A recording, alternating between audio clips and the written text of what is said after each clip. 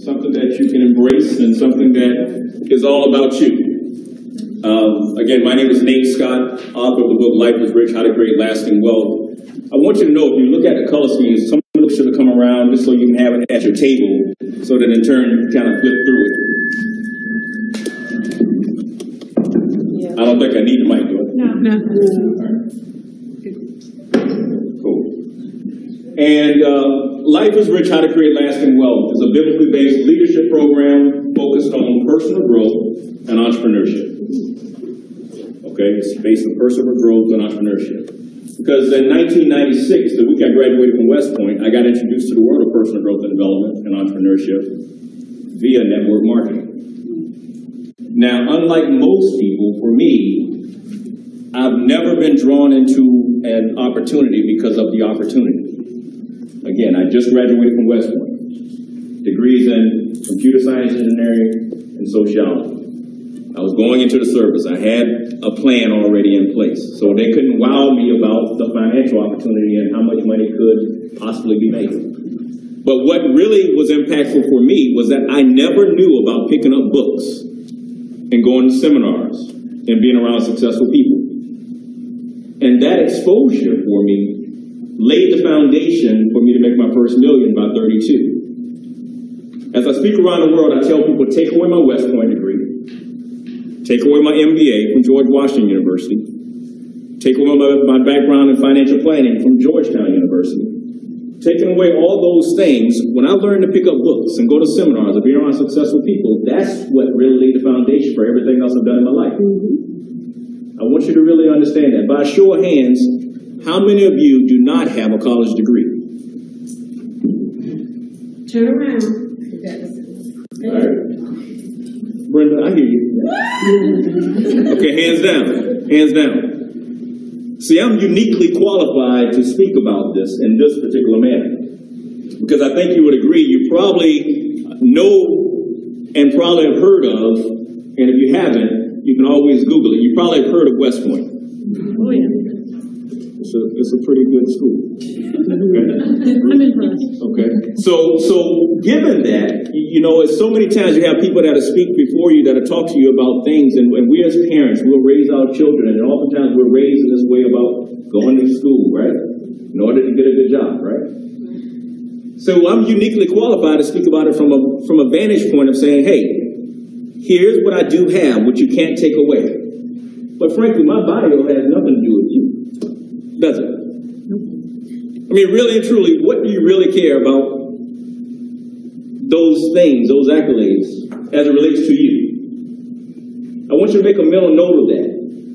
Because I'm going to give you some information that's going to be about shifting your mindset and maybe being completely contradictory to everything that you've learned in all these years with Mary Kay. And if it's not just this company, it can be any company. You see, my background and my bio has nothing to do with you. It's equivalent to the same thing of the edification process of saying that someone is such and such title without actually having a person be met right here in the heart. So my promise to you today, taking away all that stuff from my background, is this. If you lend me your ear, I'll give you my heart. Okay? What's your name? Cleta. Cleta? Cleta. Okay. If you give me your Cleta Cheetah? Cleta Cheetah. Cheetah? Like the cheetah? Like the cheetah. I'm fast like the cheetah. Yeah? Let's do a rap. What's your name? April. April?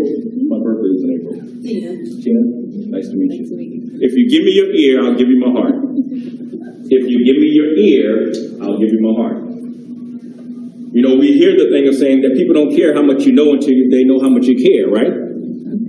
What I'm going to share with you is 7 questions in 7 minutes to reveal a 7-figure cash flow danger. 7 questions in 7 minutes to reveal a 7-figure cash flow danger. And all I want you to do is on your paper right now, write down 1 through 7. 1 through 7. 1 through 7. Don't worry about writing down questions. I just want you to answer. I want you to be fully present and engaged as I take you through this exercise. And I want you to realize I'm doing this because it's all about you. You see, I don't sell stuff. I don't sell stuff. That's why I was able to say, here, take this with you, read it. And what I actually said to her, I said, hey, take this book, read it, and if you find any value in it, you can pay for it later. That's what I said to her. I didn't hear that. See, we selective in hearing, right? I understand.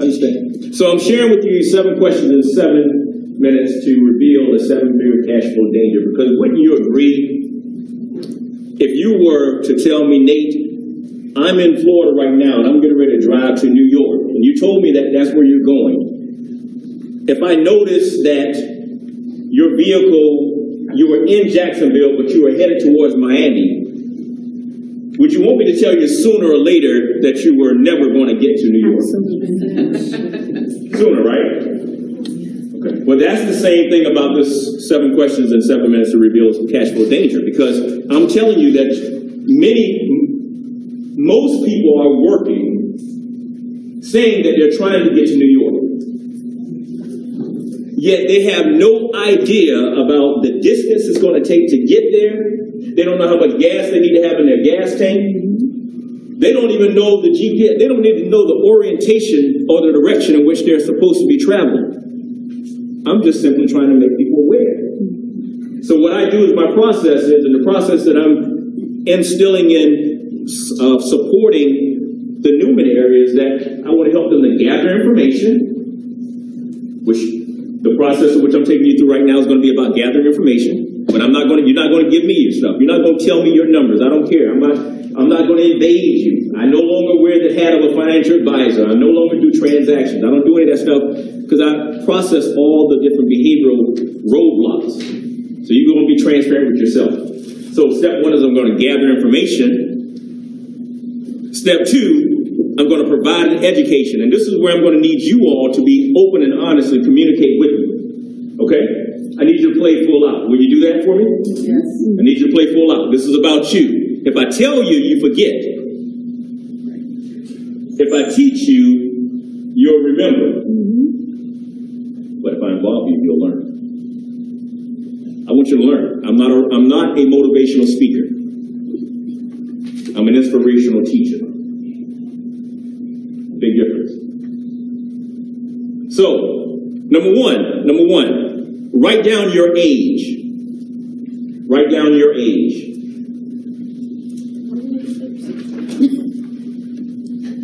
Number 2, and again, all you're doing is writing down answers. This is going to be quick. Write down the answers. Write down the answers. Write down the answers. Number one, write down your age.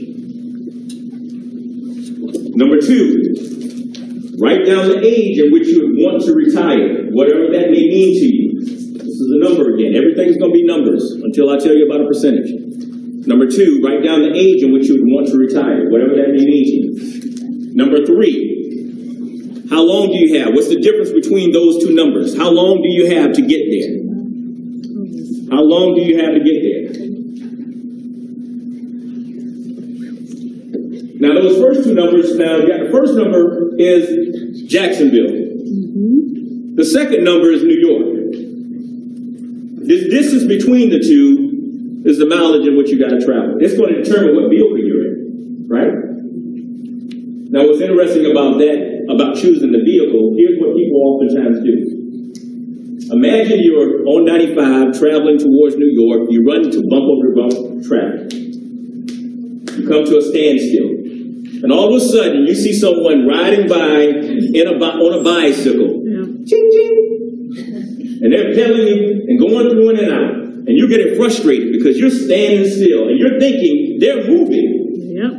So you decide that you're going to get out of your vehicle and that you're going to sell your car and you're going to go grab a bicycle and then you're going to go follow that person because you're thinking they're really moving. You can do that. I'm not going to say you're right or wrong. It's just probably not something that I would recommend. Well, see, that's what happens every day in this world of finances, be it investing, be it opportunities. You got a vehicle that can get you to where you want to get to, but because it's not going like you wanted to go, you jump out and you think the shiny object is what you want to go after. Make sense? Yes. Okay. Number four. what is your current asset value? What do you have right now in your retirement? What do you have in that 401k plan? What do you have in your investment account? Do you have a house that you're planning to sell? What do you have that is in your gas tank right now? Now, here's the deal. This is a safe zone. You're in a safe zone. That's one of the things I want you to understand. My heart is for women. The way I teach is meant to help you to actually open up and be transparent and get real with yourself. Because so many times what happens is women go through life circumstances that really rock your world, and then you never actually invested the time to learn because you've been maybe told not to ask questions or made to feel like your rate in which you're learning isn't fast enough. I get it. I understand. Okay? So be real with where you're at today. If you're at zero, you're at zero. At least you know where you're starting at. Number five. How much on a monthly basis do you need to fund your retirement? How much do you need in retirement? So if you get to 65, how much will you need each month to live the lifestyle that you want or that you desire? How much is it going forward? You probably want to at least start right where you're at, assuming that it's enough. Some of you may not even be making enough to live. So that's the dollar amount again, monthly amount. Number six, what's the absolute best rate of return that you know how to get? What's the absolute best rate of return that you personally know how to get? That right there oftentimes is where I really start to educate. That right there oftentimes is a question that most people don't understand. And here's the deal. Money to me is like a foreign language. If you don't understand the language of the land, it makes it hard to get around. Isn't that true? So that's a percentage I'm asking you about. What's the best rate of return that you know how to get? Do you put it underneath the mattress? For 0%. Negative, really, because of inflation, right? Is it in a savings account? Is it in stocks? Is it in bonds? Is it a CD? Is it a money market account? Is it a mutual fund? Is it... Okay, so to get my framework as far as those are the type of options that people normally have when we talk about retirement planning. So if someone is in a job and they're putting money in a 401k plan, they're doing it because that's what people just say to do. Still don't understand what they're doing. Okay? Because 401k plan is just a plan, and then you got funds in it, and then you got to choose which fund based on what your level of risk is, and yada, yada, yada. Okay? So that was 6. So now we're at number 7. This is what we're going to calculate. This is where you're going to look at where you're at today and see how you're doing. Look at it compared to going to the doctor and just getting a checkup. So here's what you're going to do. Number 5, multiply what you have for number 5, the monthly amount times 12. The monthly amount times 12. You may want to grab your phones and if you give me some numbers, somebody probably you may have the same numbers down. Somebody give me a monthly amount. Yes. Okay, 120, right? 120,000. 5,000 someone probably wrote down? 60,000, right? So forth and so on. Make sense? Just do that really quick. Then once you have that number, you want to divide that by, how many of you don't have an answer for number 5? Number 5, right? 6. No. Number 6. There you go, number 6. Yeah. Okay, let's just put 5%. Let's just put 5%. All right, so you got an annual amount of 60,000. Then when you divide 60,000 by 0.05, 60,000, whatever your annual amount is, divide that by 0.05. Whatever your annual amount is, divided by 0.05. Yeah. Now here's the funny part when we do this. You start looking at the number and you start saying, wait a minute, let me redo that. Is that right? I better get to work. Okay, all right. Somebody give me a number. 2.4 million. Okay, 120,000, right? 10,000 per month, right? 2.4 million. Who else? 3.6 million. All right. Anyone else? I feel like number 8. Does that number go in number 8, or is that still part of number 7? That's it. Okay. That's number 7. 7 is about the calculating. 6. Yeah. Okay. Let's just put 5%. Let's just put 5%. Got an annual amount of 60,000. Then when you divide 60,000 by 0.05, 60,000, whatever your annual amount is, divide that by 0.05. Whatever your annual amount is, divided by 0.05. Okay. Now here's the funny part when we do this. You start looking at the number and you start saying, wait a minute, let me redo that. Is that right? I better get to work. Okay, all right. Somebody give me a number. 2.4 million. Okay, 120,000, right? 10,000 per month, right? 2.4 million. Who else? 3.6 million. All right. Anyone else? That go in number 8. Does that number go in number 8, or is that still part of number 7? That's it. Okay. That's number 7. 7 is about the calculating. Another number. That's it. Another number? 1.2 million. Okay. Was that 60,000 a year? Okay.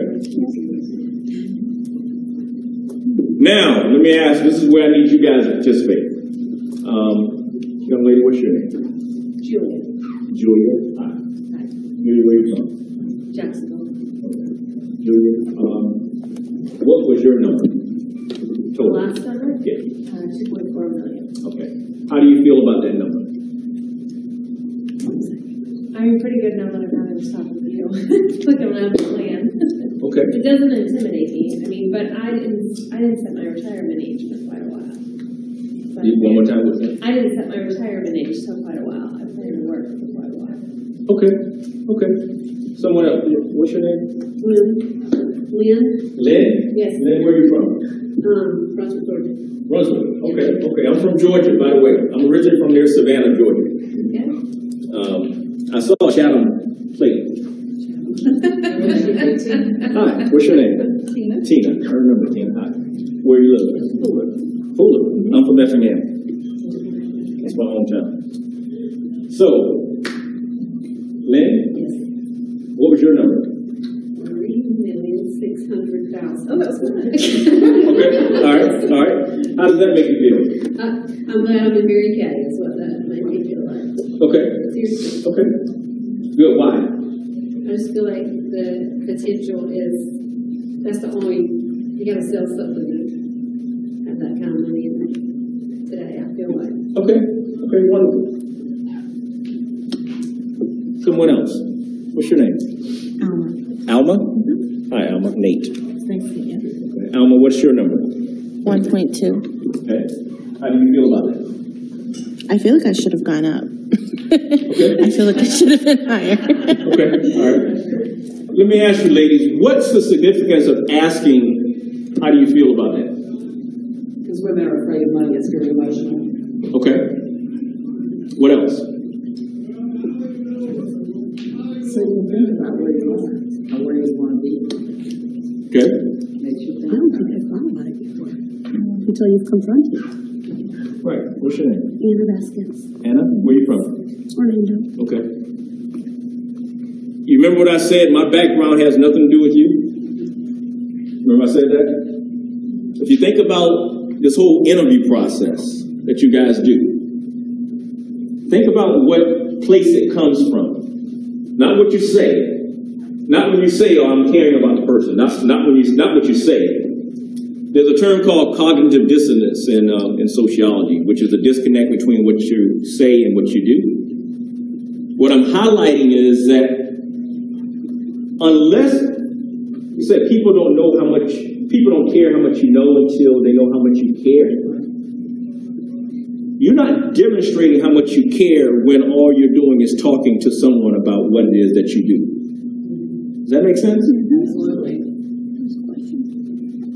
You got to ask a question that actually allows a person to tell you what their state is to determine whether or not they're open and receptive to that which you want to offer. Otherwise, you're trying to convince 97% of the population to do something that they don't want to do.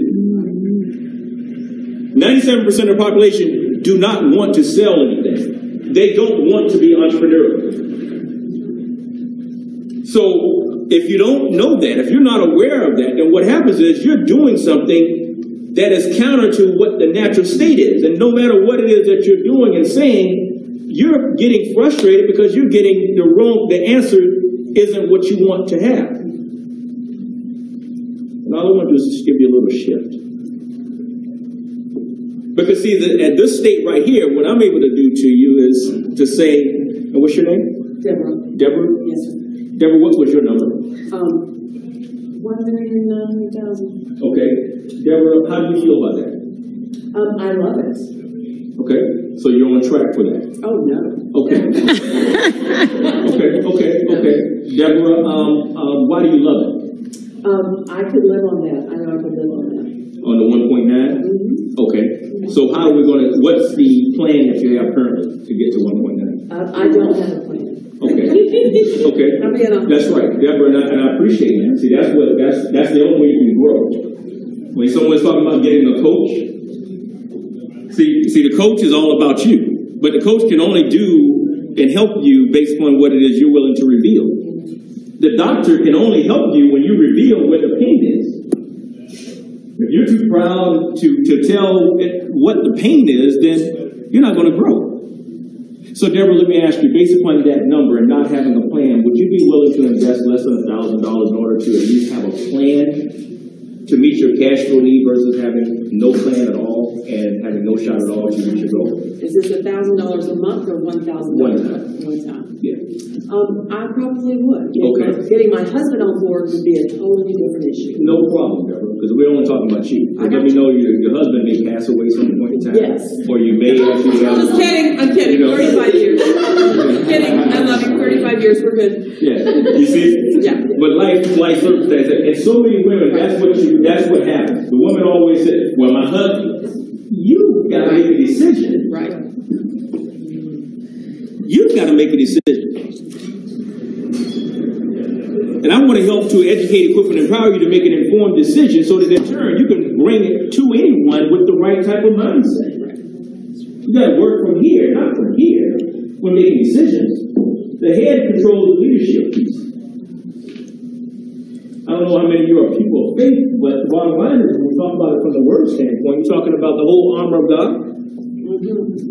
And the head has to be covered, right? And anointed and all the false. This is your leadership piece. This is about leadership right here. That's why chapter 1 of my book is Leadership is the Answer. Everything moves from there. And you women have the power to control and to change everything that's going on in the world. You have the power. The reason that you have the power is because, number one, you breathe life, or you good ones do, breathe life into men. That then allow them to go out and kill everything and do whatever you do. Slave dragons. Slave dragons, that's right. I just have flashbacks on that. But then more importantly, you're the ones that teach the children. You're the ones that have the babies. You're the ones that teach. So that means you have the power to push all the information down. That's why I want to make sure that you guys get it the right way. It's about breathing life and speaking life into you. So now, Deborah, here's from a thinking standpoint. Now, what she asked me was, is it $1,000 a month or one time? My question to you all, and I want you to think about it, to have what would the value of and what would it be worth to you to have a shot at getting to what you need or what you desire versus having no shot at all doing what you're doing? Would it be worth $12,000? That's $1,000 a month. Would it be worth that? I mean, you really got to think about that because, see, it's going to impact how you go about doing what you do in your business. Because you're not speaking in terms of value. You're still talking about expense. You're thinking that something is expensive. How expensive what is your freedom worth? If I said it was going to cost you $100,000 one time to have the opportunity to earn $1 million, would you pay it? Would you take it? Is that good numbers? See, what I like to say, I like to make good money off of bad numbers. You understand? It's always about value.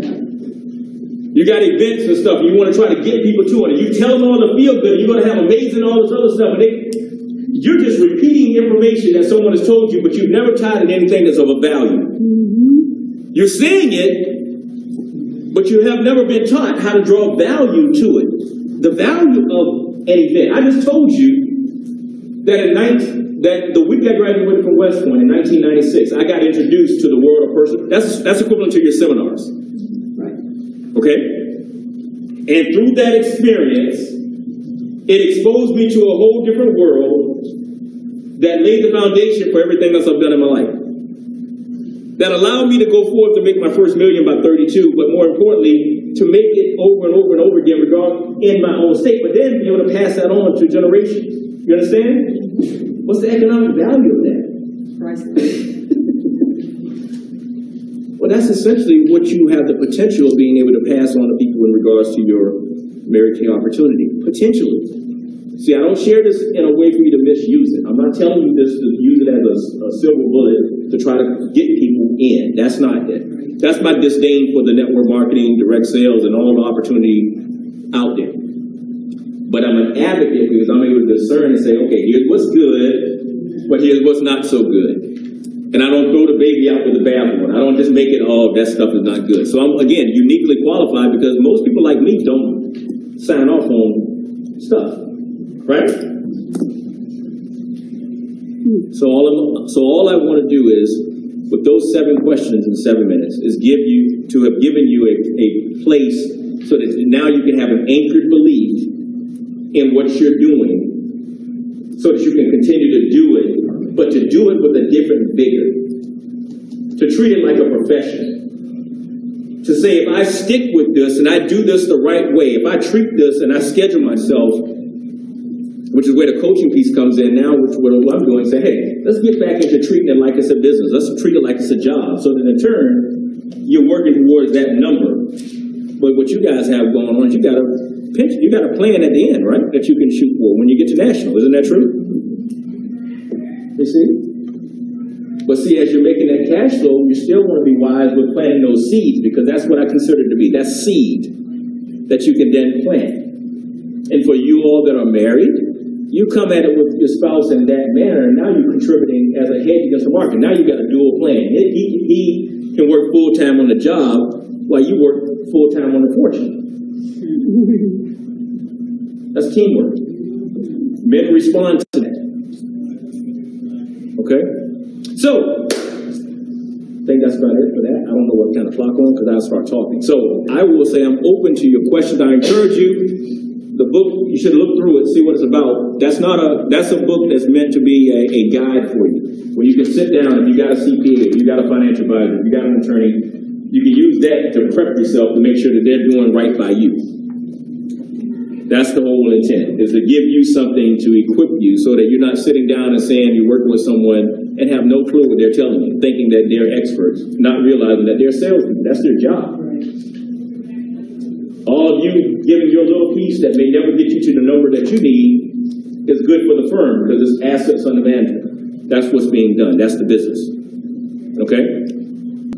My information that you can